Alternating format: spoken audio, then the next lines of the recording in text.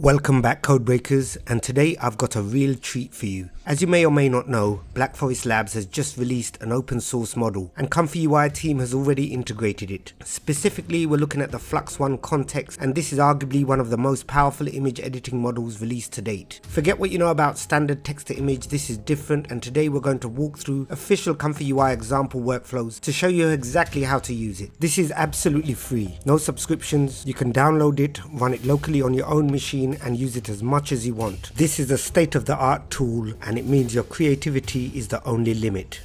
ComfyAnonymous is the GitHub username for the original creators and lead developers of the entire ComfyUI project. If you look at the official GitHub repository, where all the source code for ComfyUI is stored, you'll see it's at github.com ComfyAnonymous ComfyUI. Alright, here we are at the official ComfyUI examples page. I've linked to it down below. The first thing to notice is the model itself. The one we want is the FLUX.1 Kontext dev.safe tensors.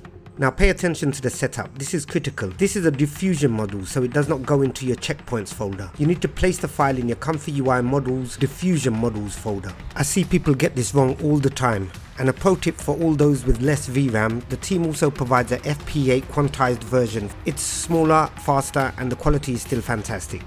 Now here's where the magic starts. The ComfyUI team has made this incredibly easy. You don't have to build this workflow from scratch. Watch this, I can just take this example image from the page, drag it and drop it onto my ComfyUI canvas, and boom, the entire workflow is loaded for you. This works for almost any image created with ComfyUI and it's the fastest way to learn. So when the workflow downloads, if you see some red boxes, do not panic. This is normal part of the process. This is where the ComfyUI manager is your best friend. Click the manager and hit install missing custom nodes. Let it run and fetch everything you need. Once it's done, you must restart ComfyUI and don't forget to refresh your browser. Make sure you got your clip models in your clip folder. Make sure your ae.safe tensors file is in your VAE folder. You can find links to these back at the ComfyAnonymous page. So this workflow needs 4 specific files and I've linked to them all in the description. First, your main Flux context model goes in the diffusion models folder. The next 2 critical text encoders, ClipL and T5XXL models. Both of these go in your model text encoders folder. Finally, ae.safe tensors that goes into your models VAE folder. Get them all in the right place, hit the refresh button in ComfyUI and now you're ready to cook. Alright, a quick disclaimer before we continue. The particular workflow I'm using can be found on comfy.org. The links are in the description. This official examples page that we're using has a ton of different workflows linked to the images. You can see them here for inpainting, making comics and more. For this video, I'm just going to walk through one core example to show you the principles, but I seriously encourage you to come back here, drag and drop the other examples and just experiment. That's the best way to learn. On that note, I've also built my own set of custom powerful Flux workflows and I'll be posting them all on my website, Codebreakers.site, over the next few days, so keep an eye out for those. Alright, with that said, let's have some fun. I'm going to run 2 super simple generations on the same base image to show you the 2 core superpowers of Flux Kontext. We'll take an image of this girl and we'll write the prompt, the girl is sitting in a hotel lobby. So on the first generation we hit a hitch. The red box around the node indicates the problem. This is the point where the workflow stopped. So I didn't select the Flux Kontext model in the load diffusion model selector. I'm using the FP16 version. You use the version that's right for you. The FP8 models run on a lower VRAM setup.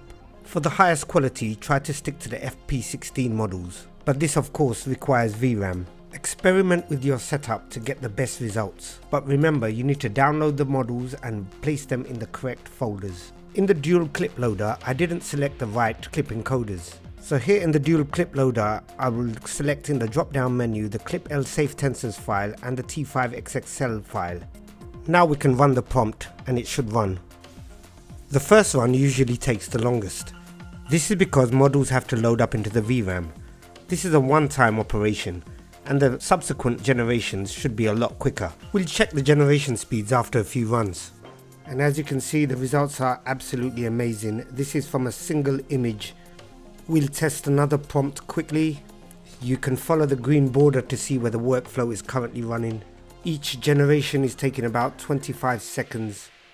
And the results are equally amazing. And there's no doubt that there is likeness to our preview image. although in the image you might notice that the legs are a little bit short. So we can change the seed and we can try again. And I think you might agree that the second run is a little bit better than the first, so you can try changing the seed and rerunning the workflow. So here is a final and most important tip. If you like a result but it's not perfect, just change the seed. This gives the AI a new starting point. It creates a new variation of the same idea. Experiment with your prompts, experiment with your seed. That is the key. You can experiment with some of these settings to see what works best for you. Let's be a bit playful with the last prompt, and we'll have her in a bikini on a beach, and let's see how that comes out. So I'm going to show you one last workflow. So you select the disabled node and you can toggle it by using Ctrl B. Okay, one last experiment. This is the real magic. We have two images, our octopus character and this portal. The goal is simple. We'll replace the character inside the portal, and the prompt is here. It tells the story. Watch the prompt. I describe the final scene. I'm telling Flux to merge these two ideas. Let's run it. And there it is. Our character appears inside the portal. It understood the context of both images and fused them together. This is an incredibly powerful technique. So that is it, the power of Flux Kontext. Better editing, better control, the tools are getting more powerful every day. It's our job to master them. If this guide helped you, hit that subscribe button. We're here to give you practical knowledge to stay ahead. Thanks for watching, stay curious and keep decoding.